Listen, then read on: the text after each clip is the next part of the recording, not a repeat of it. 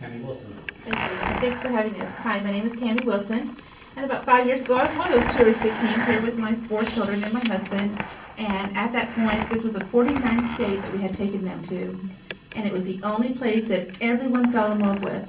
We went back home, stuck a for sale sign in our yard, and came up here looking like the Beverly Hillbillies with a pack full. So, you know, we have 2 kids still at the university, and we have 2 right now that are out in the workforce. So, you know, this community has so much to offer, not just tourism, but jobs, just the whole way that we sell our community. People love it, and there's no wonder that it does. And I want to be on here because I don't believe in the sales tax, and especially not because you're tourists. And I think we just spend too much money, and we really need to look at our budget more closely. Thank you. If we're going to do anything, I personally would like to have an increase in my room rate to help me offset the cost of fuel and insurance and all of the things that plague all the small businesses.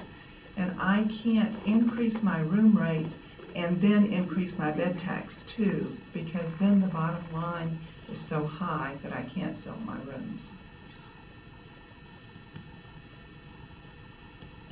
Tammie Wilson, Indigenous Factor. This summer I was part of a free concert in the park, and actually it was next to the police station.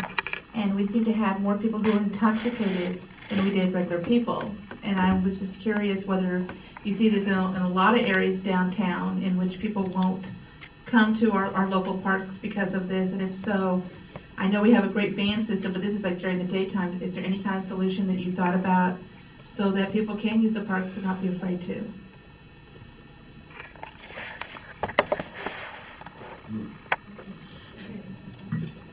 They didn't come from a pump house, it's too far away. That's good. And they didn't come from the Bridgewater because we only have breakfast.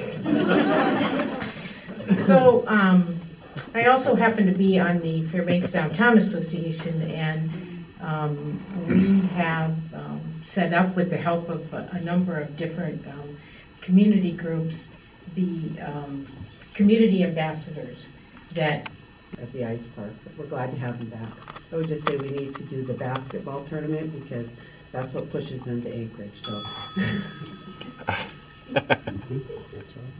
Tammie Wilson. Well, it has an impact. My daughter works for Chino Lakes. She always has wonderful stories to tell about how they're looking for Chino Hot Springs, and I end up at Chino Lakes instead, and took a wrong turn. The other thing is, this last year when I flew back after visiting back home, I ended up sitting between 2 gentlemen from Indiana coming up here for a convention for those who work in counties.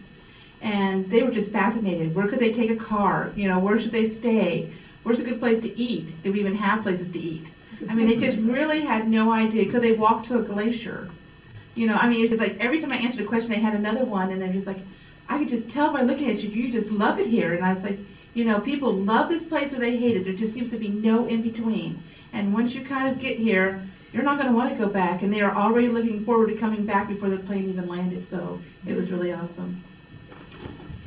That concludes round 1.